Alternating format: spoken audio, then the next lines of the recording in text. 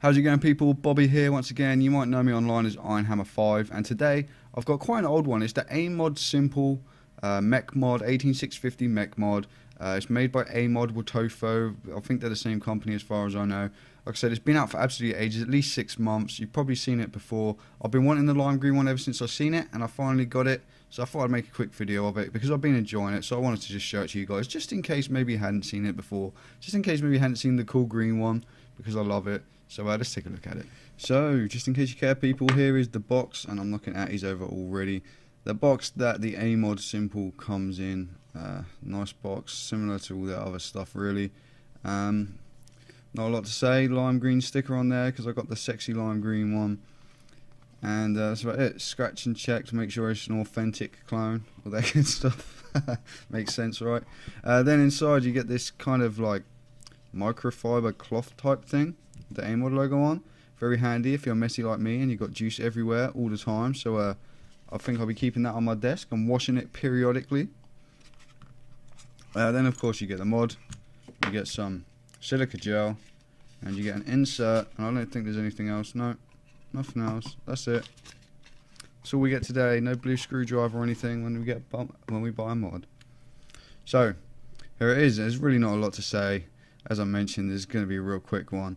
It is an 18650 mech mod. It has a brass button. It's a copper tube. It's got this awesome green coating which feels really nice to hold. It doesn't quite match up to my troll. I don't know if you can really tell. The colours are slightly off. It's going to be hard to see on camera. The colours are slightly off. I've been rocking it with the velocity on there, and I think it looks really awesome.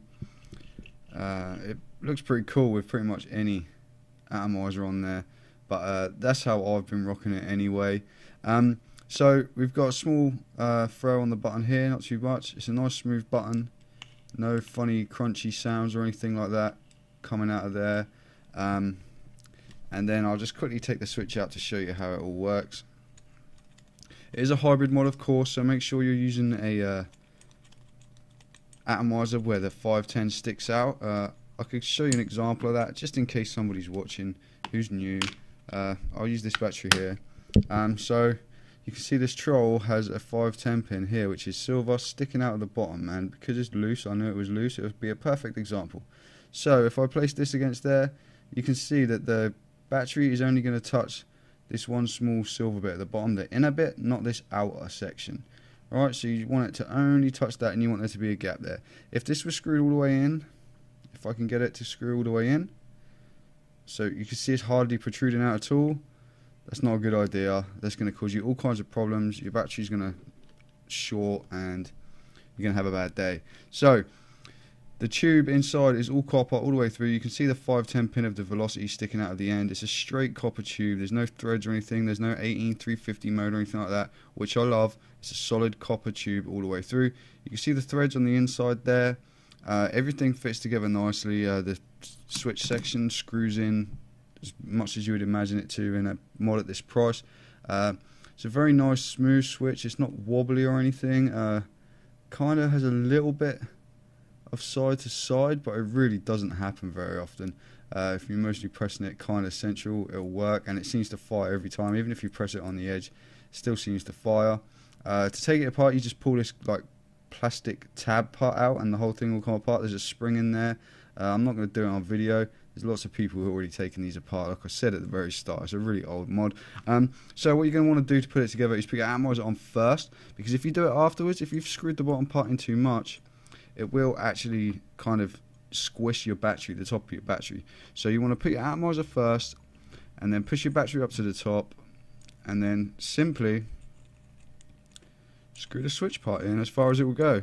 And you can see this switch automatically adjusts everything, and once you've screwed it in, I'm using a guitar pick on this bottom section here just to kind of make sure it's tight. You can use a coin, a fingernail, or you can sometimes get it with your finger. Sometimes if you tighten it, getting it off, you do need something to undo it, but you can usually work it well just to tighten it up with your finger. It's fine.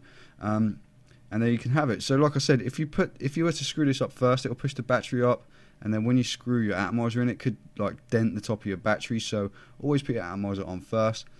I think I've been taking it on and off the camera all the way through this video. You've probably seen them 100 times by now. AMod Simple, let's give it a little vape. Lovely little mod. So there it was, guys. Pretty simple, right? Here it is with the velocity on the top, as you saw at the beginning of the video.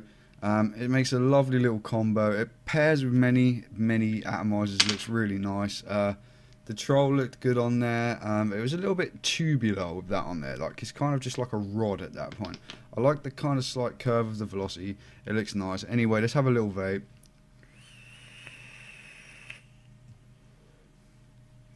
Super tasty DIY juice going on in there.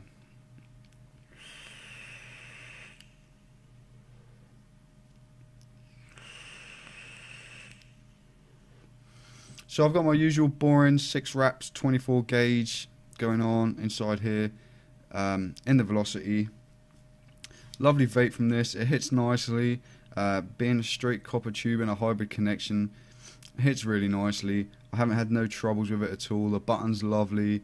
It's simple as fuck, like as the name suggests. The switch is solid. Everything about it is solid. Even the green coating. When I first got it, I was kind of worried about the green coating. Like, I was being really careful putting it down everywhere and screwing things on. I didn't want to ruin the coating. But I've had it a couple of weeks now, and I've been using it almost every day. And it's held up very, very well as far as the coating's concerned. It feels nice as well too. It's just a really nice feeling little mech mod. I really can't fault it in any way.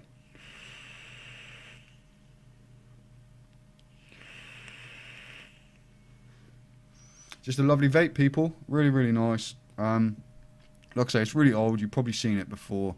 I just wanted to make a super quick video for anybody who's following my channel who maybe hasn't seen it. Or I just wanted to tell you I got my cool green mech mod at last, finally. Maybe that was the real reason for this video. I don't know. I got mine from my buddies at vapordepot.com. As always, there's an affiliate link down below if you want to shop there and you want to swap my videos at the same time. If you don't want to use that, that's cool. I don't mind. Buy it from wherever you want. They're available loads of places. Different places will be stocking different colours. There's all different ones about. That link, purely, if you want to support my videos when you buy from Vapor Depot, you can use the link. You can go straight to the website, do whatever you want. But if you do, it just gives me a few pennies towards buying something else to review on the channel at the end of the day. So that's there if you want it. It's not if you're not. You can get it there. You can get it a bunch of places. It's about everywhere, right? It's been out for ages. If you want to find one, they're not hard to find. Thanks for watching as always, people. I hope you enjoyed the video. Plenty more stuff coming up. Some more newer stuff too. I have still got the Sigeli 75. I said I was going to do that next in my last video, but I found myself with like a few spare minutes tonight, and I thought, well, that simple's going to be a pretty simple video. So I'll quickly do that tonight. Sigeli 75 is coming. Other stuff is coming. I've got some new tanks on their way. I think the Fury tank or something is called, and a Hat Trick, which is like one of those weird 3-coil designs. I don't know what came out there. 3.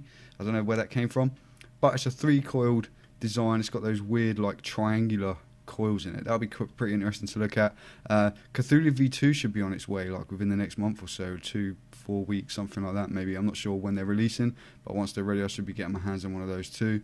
I know my Cthulhu V1 video was very popular, so I'm sure there's plenty of people looking forward to that one. Plenty of stuff coming, so be sure to subscribe if I could talk properly. I swear to God, in most of my videos I can talk properly.